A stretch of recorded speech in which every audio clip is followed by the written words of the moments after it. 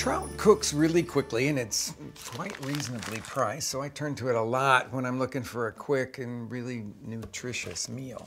And then, if you season it with a little bit of Mexican chorizo, it really becomes a special meal that's, well, worthy of company.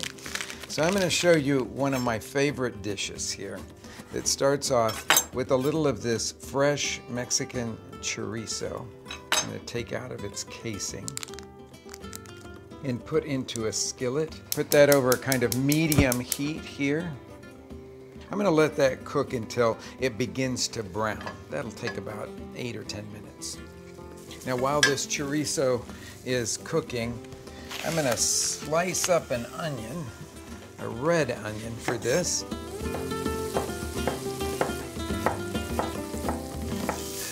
Now, my chorizo didn't release very much oil here, and I'm going to need some for cooking that onion. So I'm going to add about a tablespoon of oil. You could use vegetable oil or olive oil for this. Then scoop in those sliced onions.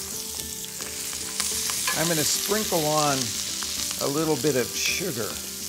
And I'm going to let these cook until they have softened nicely, those onions have, and have begun to brown. Onions are looking very good there. I've got a special touch for the flavoring of this dish. Dark Mexican beer. And the maltiness that you get in that beer just pairs beautifully with the sweetness now of the onions and the chorizo sausage. Put about a cup full of beer in there to underscore the deep richness I'm looking for.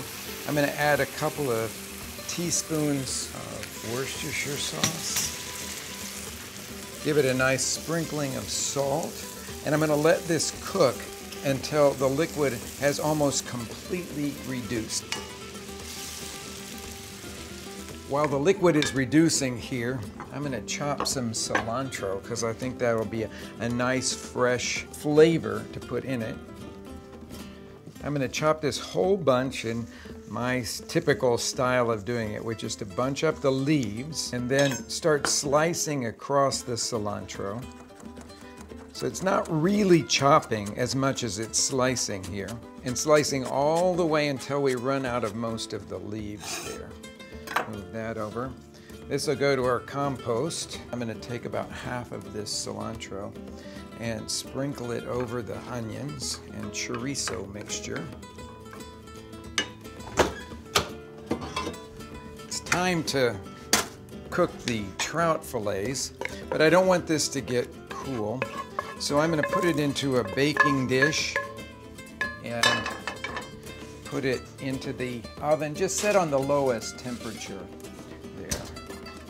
I'm going to wipe out this non-stick pan and use it to cook the trout fillets, heating it up over about a medium heat with a little olive oil, just enough to coat the bottom of the pan.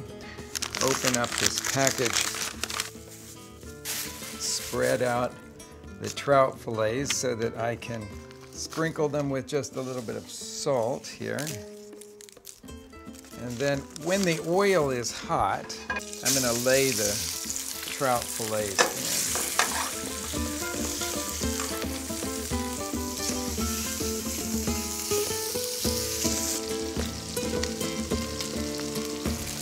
I think that our trout fillets are probably ready now. Nicely golden. I'm going to sprinkle some black pepper over the top of the fillets here, and they're ready to put on a serving platter.